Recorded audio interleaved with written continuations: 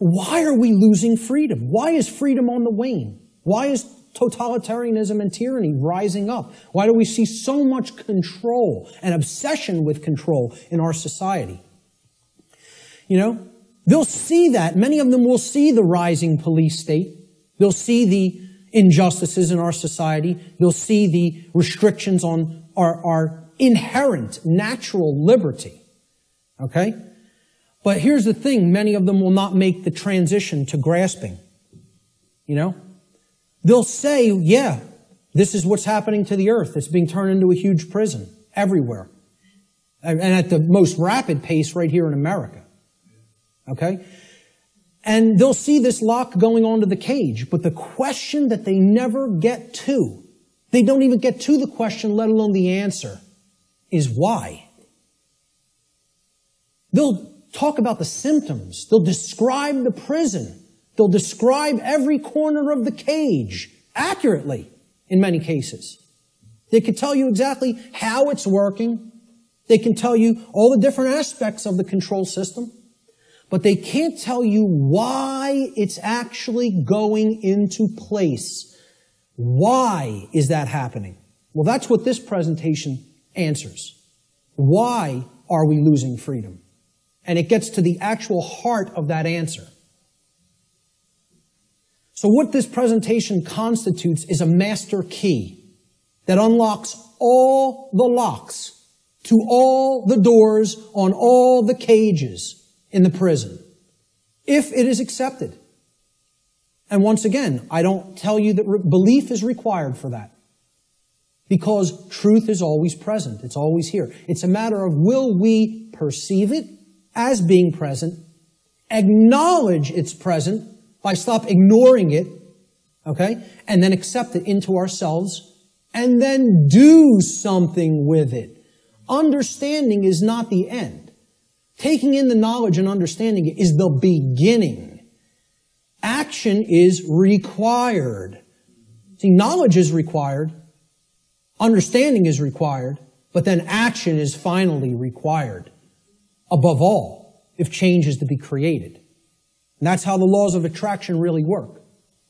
So, will people as a whole, as a society, accept that master key? I can't answer that question. All I could do is try to place it into their hands. After I have taken that key and unlocked my personal prison, my personal cages, and freed my mind, all I can do is try to help people to see, here's how this key works. Here it is. Here's the information that constitutes that key. And here's how you put it to work in your life. That's all I can do. Can't make anybody take it. Let's look at what problem solving entails, because that's really critical to understand if we're going to get past this stage and where we're at in our stifled evolutionary development as a species. There's a few main steps to solving problems. Any problem. Doesn't matter what the nature of the problem is. The first is you have to recognize that the problem exists. Recognize that there is a problem to begin with. And I think by asking the question, is everybody content with the way things are, and nobody raised their hand, I think that's great, because it at least acknowledges to me the people here today recognize we have a problem. And that's healthy. That's good. Okay? Many people out there don't believe we have a problem. You know, they like this place. They like the world the way that it is. You know, which is unfathomable to me, because to me it's a living hell. And that's not because of how my own personal life is going. I'm very content with my own personal life. I have no self-inflicted suffering in my personal life. I don't create problems for myself.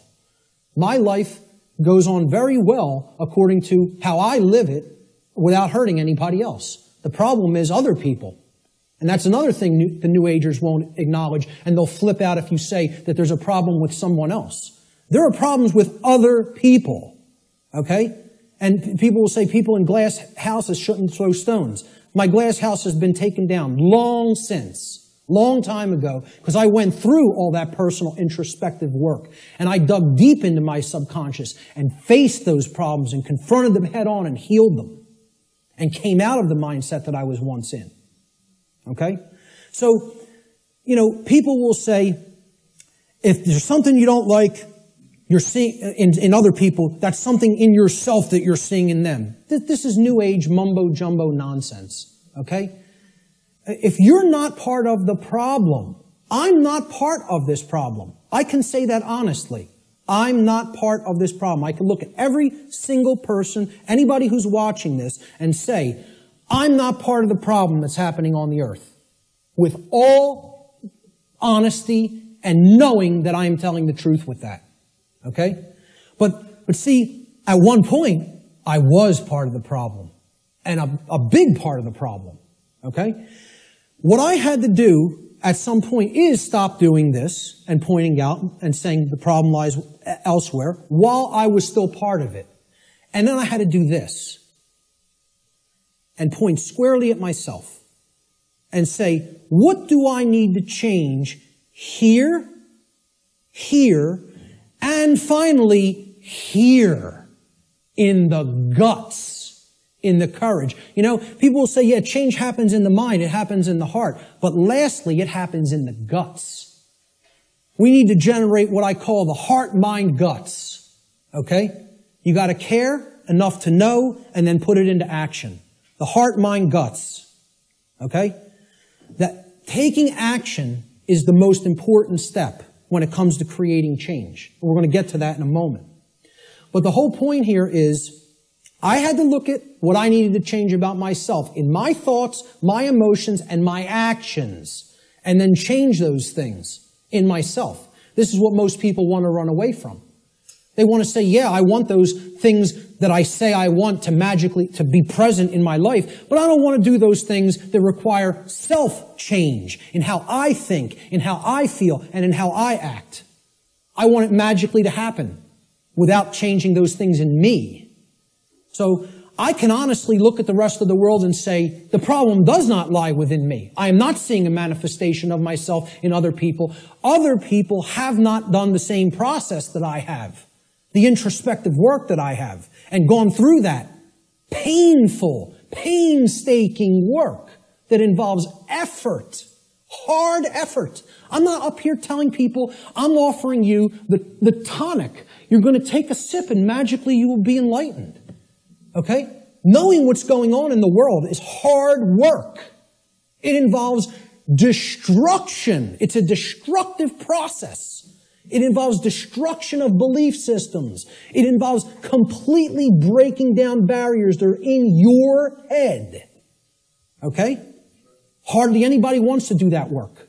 People want to run 1,000,000 miles an hour in the opposite direction from that work. Anything but that. I'll take the grave instead of that. Okay? That's where most people's heads are at. All right? So let's get back to the steps here for problem solving. The first is you got to recognize that there's a problem. If you are in denial, good luck. Let me know how that works out for you. Because you're not solving any problem in a state of denial at all. Fear-based denial of the problem must first be dealt with and conquered and stamped out. And you have to acknowledge how bad it is. You know? People feel symptoms coming on of a disease or something and they want to ignore it because they don't want to believe I'm sick. I don't want to believe I'm sick. I don't want to believe I have a problem. Then you're waiting. You don't get it diagnosed and then it turns into a much bigger problem, which is where we're at as a society for ignoring this information. This is what denial looks like, symbolically. Okay? A person with their head in the sand like an ostrich. And please take note, ladies and gentlemen, when you're in this position, when you're in the position of denial with your head in the sand, you're on your knees with your ass in the air. Okay? And I almost say it's amazingly synchronistic that the human body was designed like that. That in order to put your head in the sand, symbolically, so to speak, you have to be on your knees. Okay? And that's where most of our society is at. They're on their knees. And in that state of denial. The second step to problem solving is to recognize that the symptoms that are being displayed, the symptoms you are seeing, are merely effects of underlying causal factors. You can't treat symptoms and solve a problem. It's not possible. That's not how problem solving works. You have to get to what caused the problem. Okay? Instead of simply treating symptoms, make an accurate diagnosis of the causes of the problem. So what does the word diagnosis mean? Diagnosis comes from Greek. The preposition dia, transliterated there in the parentheses, you see it in Greek script, okay? It means through or by way of. So by a method, by a particular method, all right? And the second part of diagnosis is the Greek noun gnosis. Gnosis means knowledge in Greek.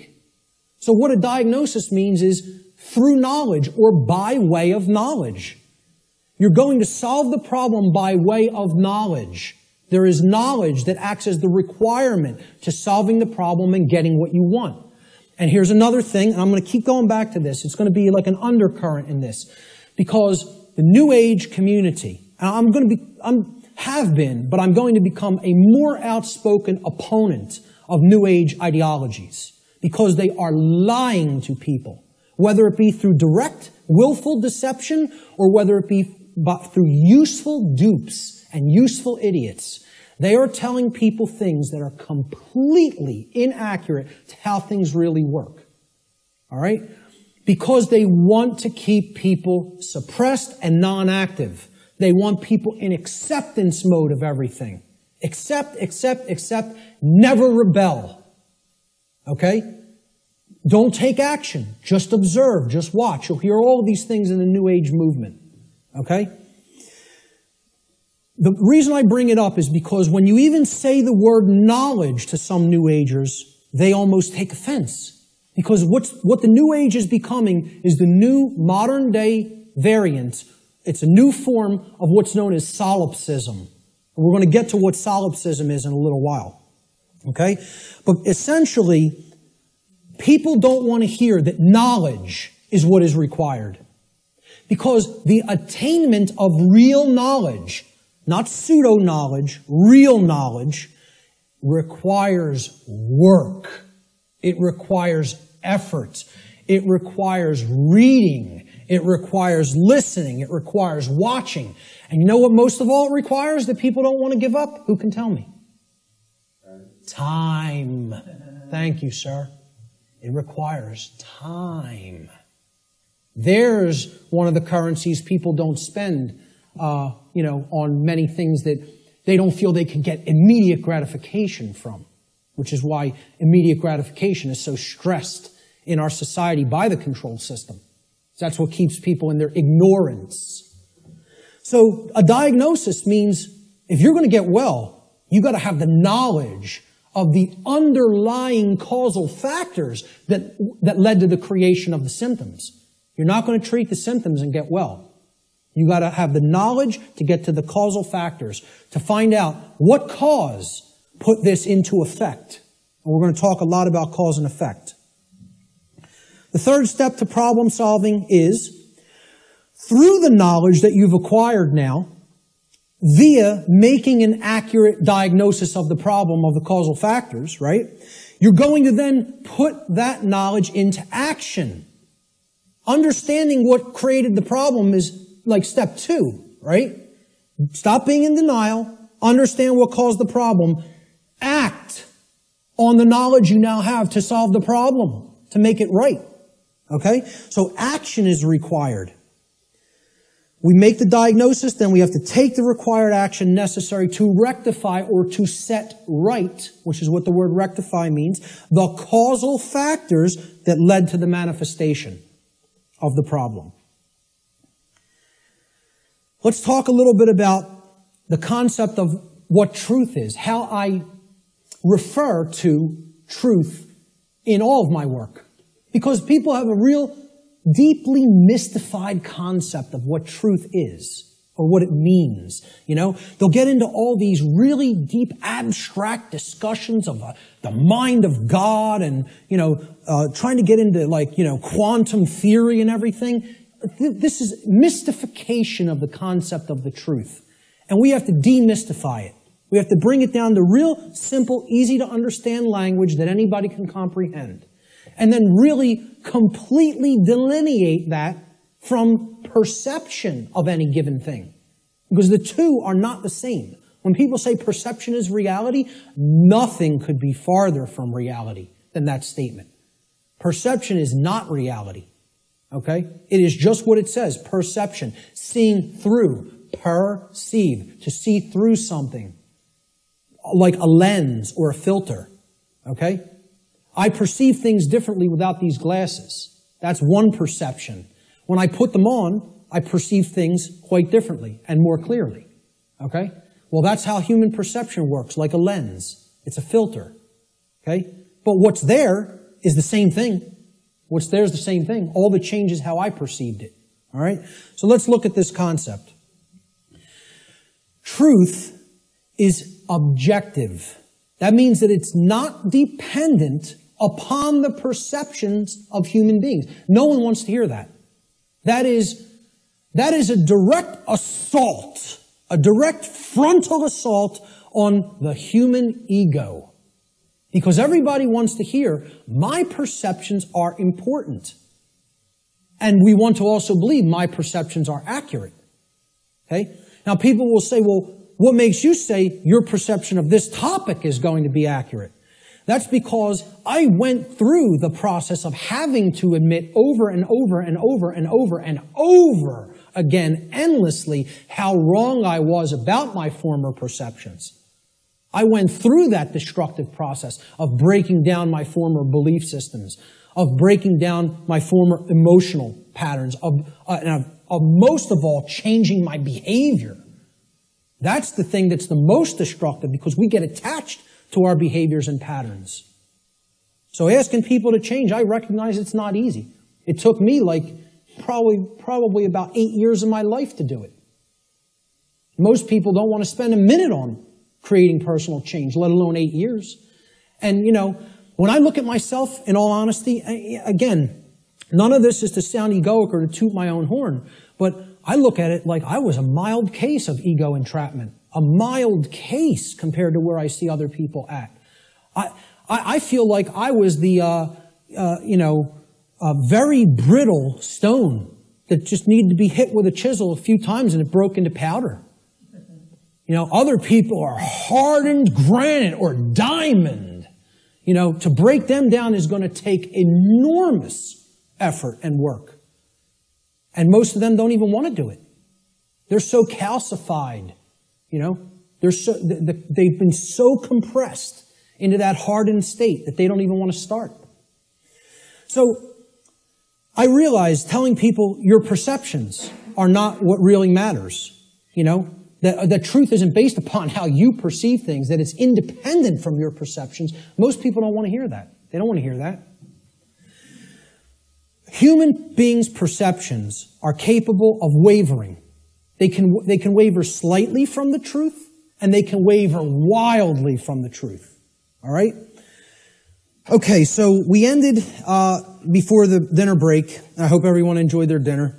At the concept that if there is no victim, if no actual wrongdoing has taken place resulting in harm to someone else, there is no crime. And many people are, being jailed for victimless crimes that they've actually never harmed another being, and yet their freedom has been taken away. Another aspect about this concept of the difference between right and wrong behavior is we have to understand that there is no such thing as the ability to delegate a wrong to someone else. No one can say to someone, you may harm him, unchallenged or unaccosted, okay? That you're allowed to do that morally, okay? No more than anybody can say a group of people may commit a wrongdoing and they have the moral right to commit it, to commit that wrongdoing. There's no such thing as that, okay? So this is what many people who believe in things like government believe in, that we can delegate to a group of people who are calling themselves a government something that is not a right and all come together and agree upon, they now possess this right. Rights can't be granted by human beings to other human beings. Everybody is born with the same rights because rights don't come from human beings. Rights, like the laws of nature, come from the creator of the universe. They don't come from human beings. Human beings don't make up what right and wrong are. Right and wrong are inherent to creation and are up to us to discover and recognize what they are and then live in accordance with those principles. So if a specific action is not a right for any individual. That action cannot be, quote, delegated, granted, or licensed to any other individual or group and magically called a right. It does not become a right. If it's wrong, it remains a wrong, no matter how many people believe they can do it or delegate it or otherwise. Similarly, a right can't be turned into a wrong. If it's a right and you're not harming somebody by doing it, somebody can't magically say, well, that's a wrong and you're not allowed to do that.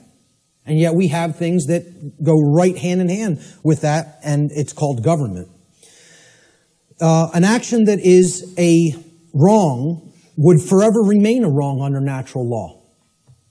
So how do we know what rights are? Part of knowing rights is understand that natural law, the difference between right and wrong, always holds true regardless of a population's belief system. Like natural law being in effect, the difference between right and wrong are not dependent on anybody's belief. They are eternal truths that need to be understood.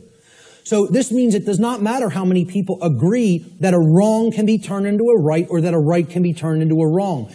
Such things can never be done in reality. We can believe we can do that and act like that, but in reality, it cannot actually be done. A right forever remains a right, a wrong forever remains a wrong. People can only believe that they can claim such reversals and that this will magically make it so. Unfortunately, most human beings erroneously believe that it is morally possible for them to create and delegate rights, quote unquote, which do not exist, or to take away actual rights from people which do exist. They believe we can do that. So when in doubt as to whether an action is or is not in harmony with natural law, the visualization exercise that I always ask people to do is to imagine a scenario of a planet, a world, where there is only two people, where only two people exist on an entire planet. Okay? If the behavior in that circumstance, in that visualized instance, is either a right or a wrong in that instance, it remains a right or a wrong in any size population, regardless of how many people may believe otherwise. Okay? So if a right is a right for one person to do toward another, okay, or if it's a wrong, the action is a wrong for one person to take toward another, population is irrelevant. People will say, well, yeah, if there was a couple of people, that would be okay. But if in a world of 7 billion people, we can't let people do that. Well, this has nothing to do with what right and wrong is. You know, as if they're changeable. Let's look at this scenario. So there's our world, and there's two people, okay? Two well-groomed businessmen. And they're, you know, we're going to look at it at an instance. Let's look at taxation, the concept of taxation. Is taxation of any kind a right or a wrong? Is it morally acceptable and justifiable, or is it something that is actually a wrong? So let's look at what taxation really is. And again, we're not going to euphemize. We're going to talk about it straight on. So here's what taxation is. It's not what I believe it is. I'm getting down to the heart of the matter and describing what it actually is. Taxation is the claim that a specific group of people who call themselves government have been given a, quote, right. They've been delegated a right, okay? We've written down a law, and we say this people calling themselves the government and the IRS have a right to do this particular action, this activity, okay? This behavior.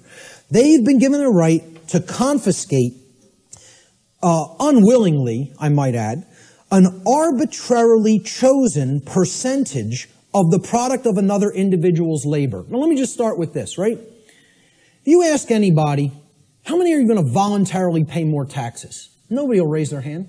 And you say, why not? Well, because I could barely afford to pay the ones I'm paying now, and I don't want to volunteer any more money toward that endeavor. Quite frankly, I want my resources for myself to use as I see fit voluntarily. But if the government then said, well, your taxes are going up by 5%, how many people would pay them? Most people would. Because subconsciously or consciously, they recognize they're under coercion. They're actually under duress. They're being told that if they don't give this at the command of the people who are confiscating it, that some form of violence will be conducted upon them, whether through the form of fining them and saying we're going to take more of your resources, whether by saying we're going to throw you in a cage and make you stay there for as long as we say you need to stay there, okay?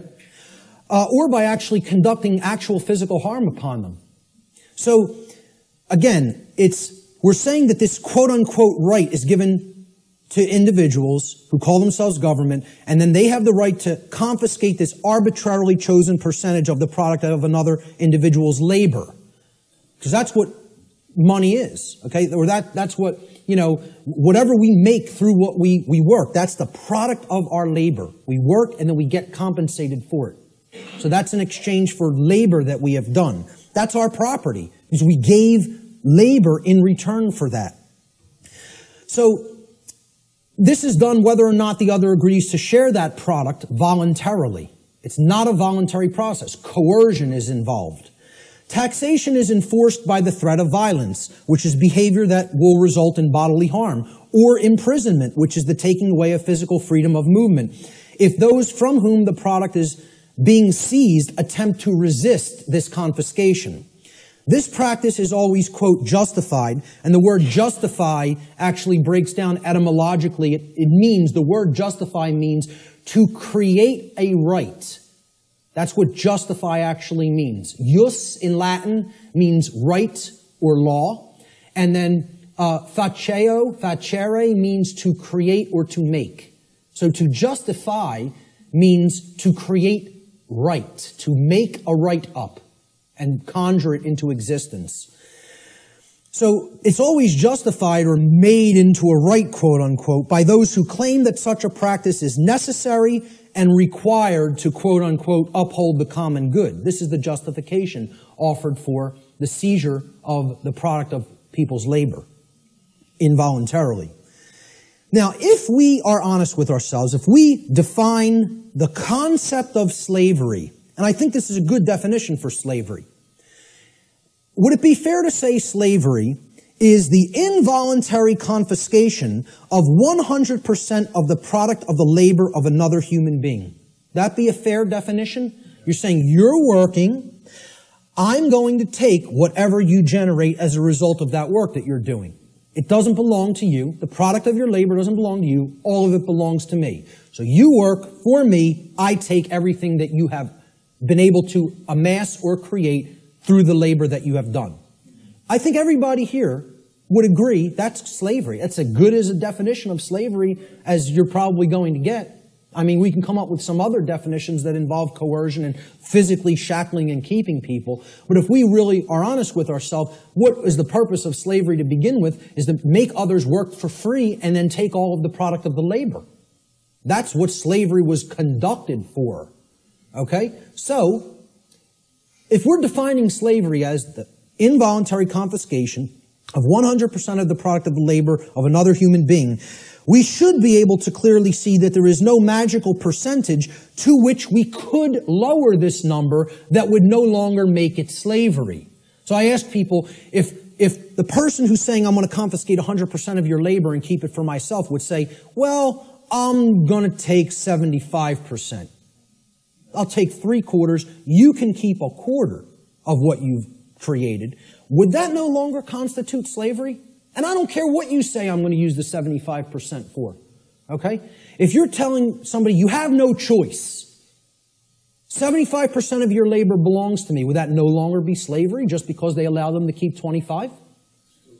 Okay, let's lower it to 50. Is it still slavery? Okay. Well, what percentage could it possibly be lowered to for it not to be slavery anymore? Only 0. There is no percentage that it could be lowered to for it not to constitute slavery. And again, if we're being honest with ourselves, many people want to justify this in many ways by saying, oh, it's used for services. Services which someone doesn't have a right to refuse. You know, I tell people, hey, if I said to you, I'm a computer technician. You own a computer? Okay. I'm now your computer technician. You're not allowed to refuse my services. Just think about that for a moment. You may not refuse that I am now providing the service for your computer to keep it in good shape. Okay? First of all, what have I just taken from that gentleman? Right to choose. Free will. Right there, that's slavery. I don't even have to keep going and say, hey, if you refuse, or, whether you want or don't want my computer services, I'm now your technician, and I need $200 every year. I'll come over a couple of times. I don't care whether you're happy with my service or not, okay? And if you don't pay me, I'm coming and taking the computer. Now, is that really your property if you're living under that kind of duress? Or am I just a violent criminal who's saying, I'm going to steal your stuff if you don't give me what I say? I'm holding you under extortion. That's duress. That's called duress. It means I am threatening violence unto the person unless they conform to my will. And that's what we're all held under. We're held under duress. All forms of taxation are duress. It is a master class telling people you have no right to refuse the arbitrarily set confiscation of your labor that I deem is going to be necessary for what I say it's necessary for.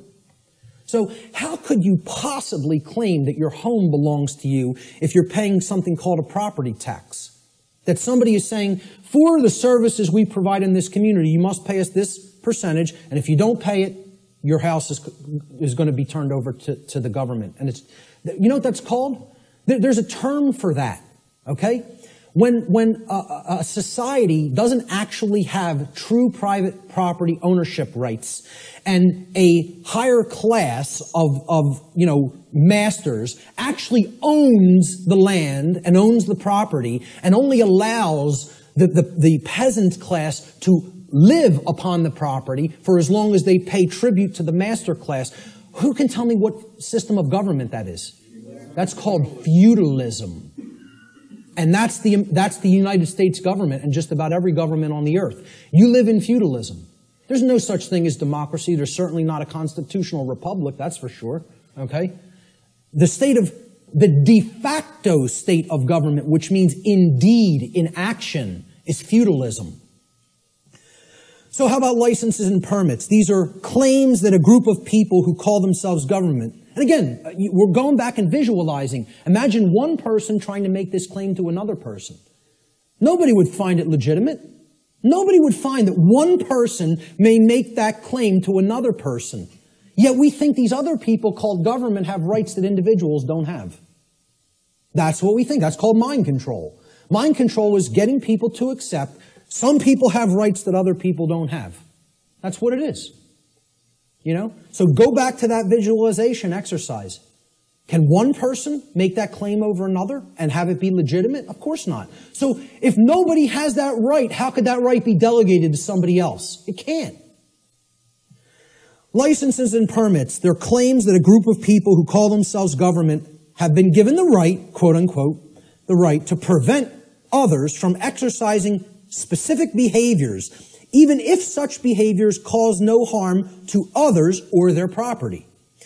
Unless those others petition, meaning beg, or pay the government for permission. That's what a permit is. It means permission to be allowed to exercise those behaviors. This amounts to the claim that rights are actually merely privileges that may be granted or revoked by government at any time. Okay? Based upon the people in government's preference, their discretion. All right? Remembering that the definition of a right is any action which does not cause harm to another living being or their property, there is no such thing as the right, quote unquote, to stop another person from exercising a right. If something is a right, meaning it doesn't cause harm, there is no such thing as someone's right to stop you from performing that action. Okay? That would be called coercion, which is a wrong. Okay? So the actual ingestion of, let's say, marijuana, for example, harms no one else. You can put that into your body, sit there perfectly peacefully, and not cause harm to another living being. That's called a right, for the very specific definition that it caused no harm. Okay? I would not have the right to tell another individual, you may not do that action. That would be a wrongdoing. Well, it's the same thing for something when it comes to licenses and permits. You're telling people, hey, if you pay me $50, I'll let you smoke that marijuana without doing violence to you. Unless I change my mind. And then I won't give you a permit. I'll just say, hey, you're not allowed to do that. Even something that is a right, like assembling and speaking. Like what was done in the state of Pennsylvania a few years ago when the G20 visited it in the city of Pittsburgh. Okay? The city telling people, we have revoked the right to assemble and speak and petition for grievances. You don't have the right to come and speak. No protests will be tolerated or we'll hit you with sound and water cannons. You know? And people just laid down and accepted it. The whole city of Pittsburgh. You know? Because, oh, we're going to go and ask them for a permit. And they just said no. Nope. You don't have that right anymore. We find you on the street, you're getting blasted with a sound cannon and deafened. Some people went permanently deaf. Permanently deaf. Lost their hearing from what happened in Pittsburgh, Pennsylvania. Force versus violence. We need to understand that these concepts are complete opposites of each other. They are not the same. The terms should never be used interchangeably with each other because not only are they not even remotely similar, they're direct, diametrically opposed opposites. Let's look at the difference. They're often spoken about as if they're the same and they're used interchangeably when in fact they are actually diametrically opposed to each other. Force, the definition of force, is the capacity to do work or cause physical change in the physical world. Okay? For any change to be created in the physical world in any capacity, force must be used and applied. There's nothing you can do that doesn't require force if you're going to make a change happen in the physical. Okay? So, to set up this equipment, force was required. We had to lift it, we had to set it up, we had to plug in the cables. Force is required to do all those things. It's the capacity to perform physical activity, physical work. Okay? Action, force is actually action which is in harmony with morality and natural law because the taking of it, the usage of it, doesn't violate rights of other people. So as soon as you're stepping over the line into coercive usage of force, that becomes violence. The initiation of force for coercive reasons, for coercive applications, becomes violence. That's what makes it violence. Force itself is not violence. As such, force is action which one always possesses the natural right to take, and this includes the defense, the physical defense of someone's person, their body, against the act of violence. Force may be applied in that situation. When you are accosted with violence, you do reserve the right to use physical force defensively against such an assault. Violence, on the other hand, and this is the key to keep in mind with violence, it is the immoral initiation of physical power to coerce, compel, or restrain unrightfully. No one has the right to ever enact violence because violence is always starting it. Initiation, that's the key word there. It's the immoral, the unrightful initiation. So, teachers in schools will, if there's a skirmish that happens between a couple of male students one day, they'll say, it doesn't matter who started it. All that matters is who started it. All that matters is who started it. All that matters. Because the person who actually conducted violence is the person who struck first. They initiated the immoral use of physical behavior, of physical force, physical power to coerce, compel, or restrain. Therefore, when the person beats back that physical assault with force, they have not committed an additional wrongdoing. Okay? It's difficult for many people to understand who are in right brain imbalance. They don't want to acknowledge that you maintain the natural right to use force when you are accosted with violent behavior. If someone just came up to me on the street and started swinging, okay, because they want something I have, or just because they don't like the look of me for whatever reason, they don't have the right to do that. If I replied by beating back their attack with sufficient force to put that action down, How many wrongdoings would have been committed? One. Correct. One. Not two. One. Because I maintain the right to defend myself with physical power, with physical force when necessary, when violence, meaning someone else started the immoral behavior. That's what matters, the initiation. Who started it is all that matters.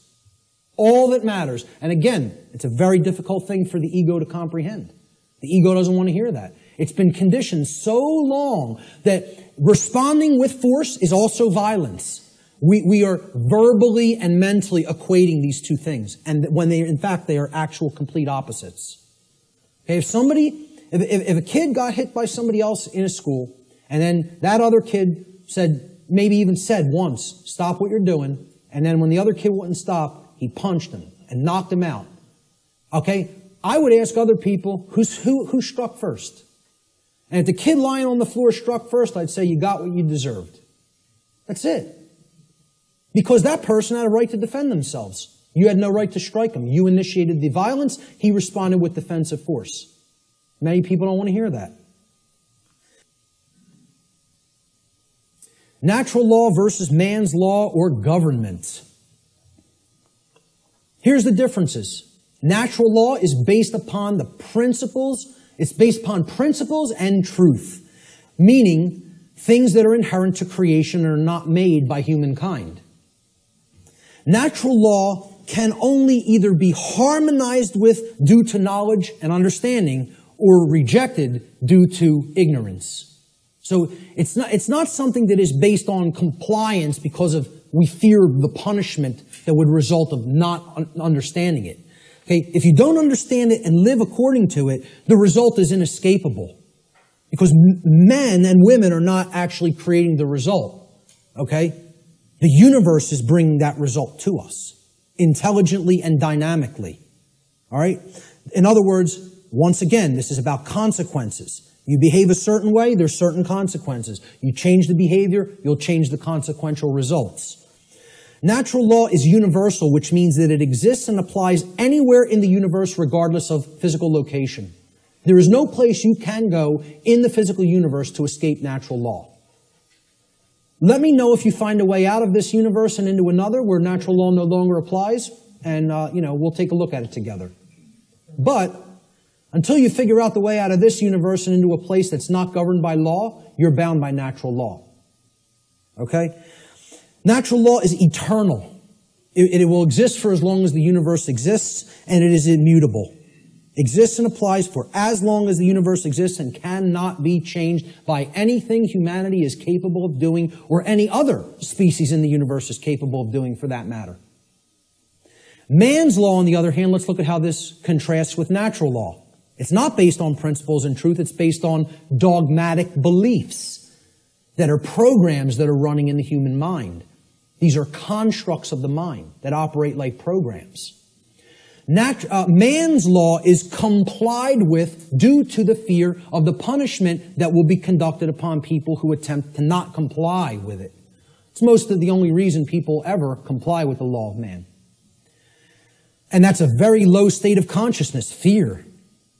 That really is only going to get you all the negative things that we say we don't want if we're in that vibration.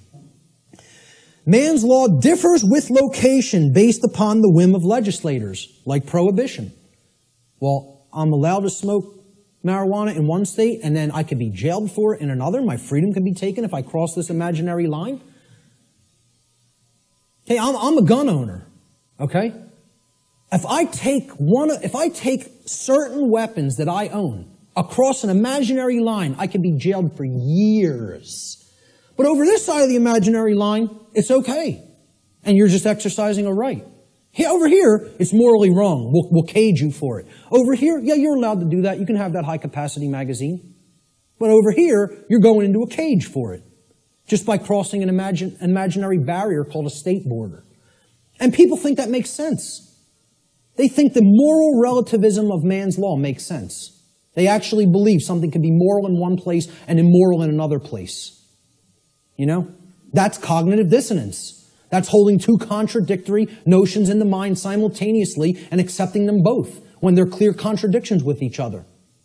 It's called lying to yourself. Let's be honest about what it really is. It's called lying to yourself.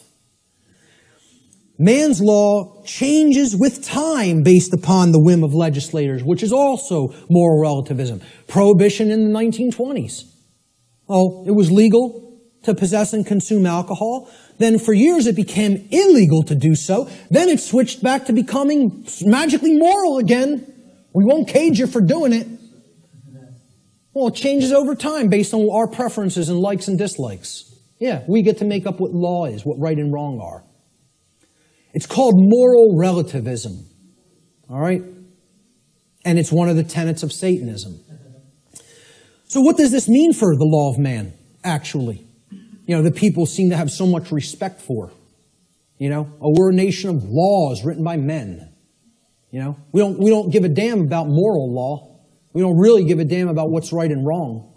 You know, but we have so much respect for the law of man, which people actually believe is somehow based in morality, when it's nothing of the kind could be further from couldn't get any further from the truth than that. It's based in moral relativism, which is about the whims of the legislator at any given time or place. You know, you listen to certain forms of music in certain countries in the Middle East, you could be jailed for years just by putting a certain song on. Imagine this. And we would think that's unacceptable and deplorable.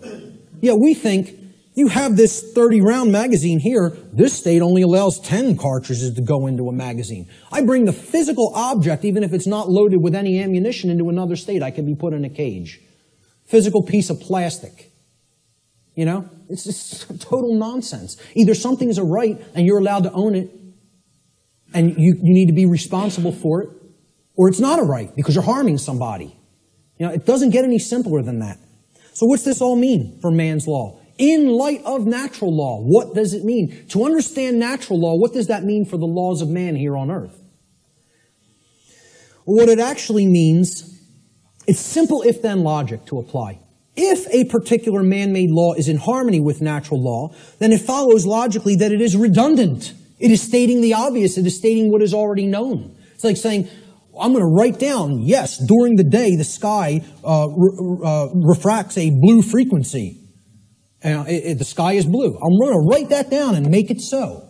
Well, it's redundant. It's self-evident. You can go out into the sky and look at the natural color of the sky on a clear day and see what the frequency is with your own eyes.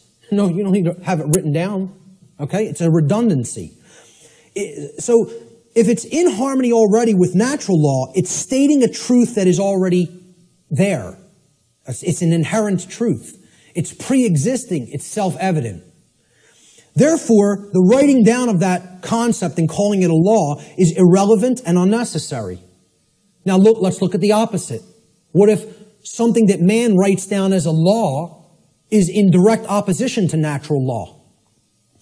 So if a particular man-made law is in opposition to natural law, it follows logically that it is both false, meaning that it is incorrect. Okay, that's what natural law is. It's based in truth, that which is. And it's also immoral. Because if it's not based in natural law, it means that it is doing something that is actually harming somebody by taking something from them that doesn't belong to you. Like taxation. Like permits and licensing. Like suspending rights that do already exist, etc., so forth. All right? So, therefore, it's wrong. And it cannot be legitimately binding upon anyone.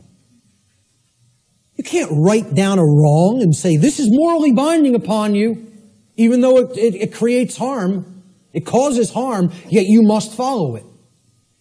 You know, and people believe this. We asked in the natural law seminar, how many people believe that if a law is passed and it restricts a right that you feel you have naturally because that action that it's saying you may not do causes no one else any harm? Do you have any moral obligation to obey that law until you could find a way to get it changed? And over 2/3 of people said, yes, you have a moral obligation to obey that law. Because these people have the moral right to issue commands and write down laws that constrain you. Even if that behavior actually doesn't harm anybody and therefore is a natural right, you would still have to try to find a way to get that law changed. Nonsense. Nonsense. No one can be legitimately bound to a dictate of man that prevents somebody from exercising a natural right. It's called mind control, is what it's called. So in light of the differences between man's law and natural law, in light of natural law, man's law is both irrelevant and unnecessary, as it is either redundant because it is in harmony with natural law, or it is completely immoral because it is in direct opposition to natural law. Order followers. These are the people who keep this system of slavery in place. Okay? They're the people who keep this system of slavery in place. Let me just say this again. Order followers are the people who keep the existence of slavery in place. Not the ruling class, not the masters, not the so-called elite, which aren't the elite of anything but the bottom of a trash can. Okay? The people who keep slavery in place are the people who willfully follow their orders. Nobody wants to hear that. And people will hate you for saying it. Okay?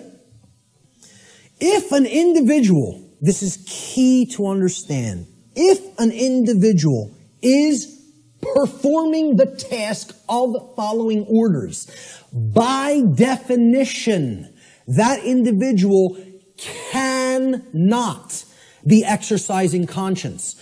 Since, by definition, exercising conscience means that one is willfully choosing through their free will for themselves right action over wrong action. So the concept of following orders is completely polar opposite to the concept of exercising conscience. You cannot be doing the same things simultaneously. It's impossible to do those two things simultaneously. They are contradictions in terms by definition. Okay? Most people don't grasp that. Okay? By definition, if you're following orders, you cannot be actually exercising conscience, which involves free will choice based on the knowledge of right and wrong. Here's what order following gets us as far as a nation is concerned. Not that we're not already there, not that these people already didn't take us. Because we're taken by them already, covertly. They took us through the school systems. They couldn't beat us militarily. So they said, well, let's send our ideologues over there and get into the minds of their children. And if you don't believe that's what happened, you're very, very, very naive. Not only the Nazis, but the communists as well. Because really, it's all just forms of socialism. That's what feudalism is. Worldwide socialism is, there's no such thing as private property. State owns everything. Rights don't exist. Property rights don't exist. Everybody's a feudal serf again. It's called neo-feudalism. I don't care which branch you come at it from. You want to come at it from the left, that's called communism. You want to come at it from the right, that's called National Socialism. Communism's international socialism. They're both the same force. It's called feudalism. Let's just call it what it is. It's called feudalism, which is in itself just another euphemism for slavery. They want neo-feudalism, which is the new world order of slavery. Okay? And it's already here. It's not something that's coming. It's here now. The object is to get out of it. This is the result of following orders. That's what following orders gets to society. Following orders should never be seen as a virtue. Following orders is evil. I don't care whether you're, I don't care if somebody who is considered a holy man gives me an order and I follow it, I've just committed an act of evil, as far as I'm concerned. If I'm acting based on solely what somebody else has told me to do, that's evil. There's no morality in it at all. At all. At all. It's not a virtue. It's evil. Okay? Let me just make that so abundantly clear and state it so unequivocally. There's no such thing as any possible moral following of orders. The two terms are contradictory. All right? I was just following orders is never a valid excuse or justification for immoral criminal behavior, and this lame attempt to abdicate personal responsibility should never be accepted as a valid excuse for such behavior. And why it's done is through justification. And again, that means to create a right, from jus, meaning right or law, and the Latin verb facere, which means to make or to create. And this is what they say. I was just following orders. I was just doing my job. I was shutting down your protest. You don't have a right to speak. The politicians commanded me so. So I just came out and I was just doing my job, hitting you with a sound cannon. You know, just doing my job, just following my orders.